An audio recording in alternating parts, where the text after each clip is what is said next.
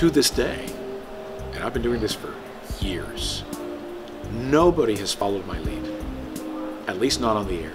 Not a single one of the other chief meteorologists has followed my lead. Front that was right over South Florida yesterday.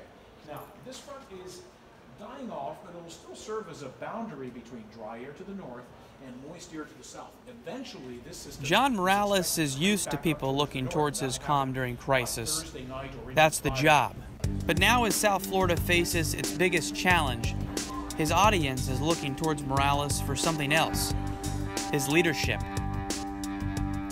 And I think more broadcast meteorologists need to have the courage to take this opportunity, because we are the most relatable scientists that people know.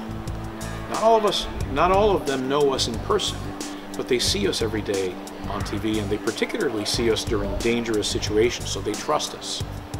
As the chief meteorologist at the oldest television station in Florida, Morales has a legacy of excellence to keep.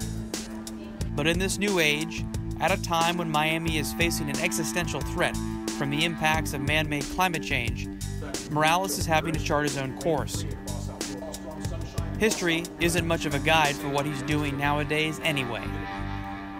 He frequently brings up the impacts of climate change during his nightly weather segments. So as global warming continues across the world, the days that are prime for breeding and thriving for mosquitoes continue to expand. And is vocal on Twitter about his views that bold action is needed in order to address the growing crisis.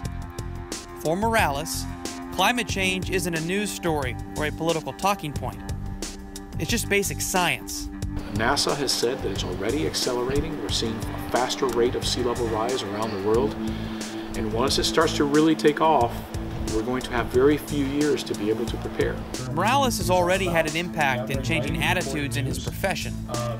Just over 10 years ago, he had a big hand in changing the standards by which broadcast meteorologists are certified. That has helped make the field more serious about the science, and may have led to the near doubling of broadcast meteorologists who now believe that climate change is caused by man. But in the Miami market, Morales is frustrated by what he views as a lack of leadership by other weather people in South Florida to cover the deeper reasons for increased rainy day flooding and other climate change related phenomena. How many more sunny day floods we're going to have going forward based on projections. That's a tremendous opportunity to educate folks. I haven't seen anybody else do that I just explained. Nobody. I haven't seen a single one. Many of those who are committed to the issue of climate change have noticed how ahead of the pack Morales is. For John to be such a distinct leader and being able to educate his audience on what is causing those extreme weather events that we seem to be experiencing more frequently now, it's crucial. The way that John approaches his job really does make a difference, because it raises the level of understanding in the community that he is speaking to.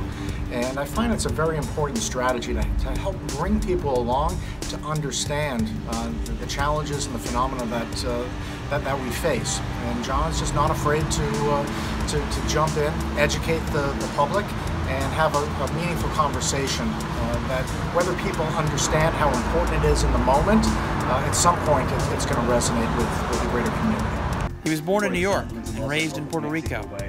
He took his love of weather to college at Cornell University, where he studied atmospheric sciences. After working for the National Weather Service for a handful of years, Morales took the jump to television, where he began a career at Miami's Univision station.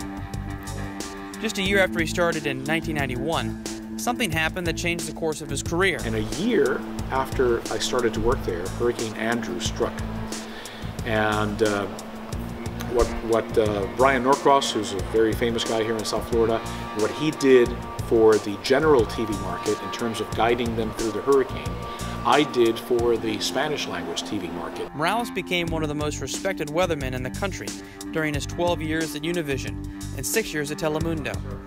But he wanted to try his hand doing the weather in English, so he made the jump to NBC6 in 2009. He spent his whole broadcasting career in the South Florida market, so he truly cares about this place.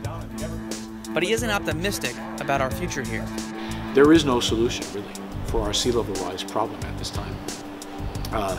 I have spoken to politicians. who have told me, you know, I believe in human ingenuity and there will be a solution for this down the road. And for now, we've got our pumps, but later on, there'll be a solution for this. What geoengineering solution that might be is unknown to me. But while there are obviously great challenges ahead, Morales intends to keep educating his audience on what the science says, and not what the politics leads to. But we need our politicians to lead on the subject matter. And to elect politicians that will lead on climate, we need to have educated folks that are voting for the right ones. That's why education on this subject matter is so important.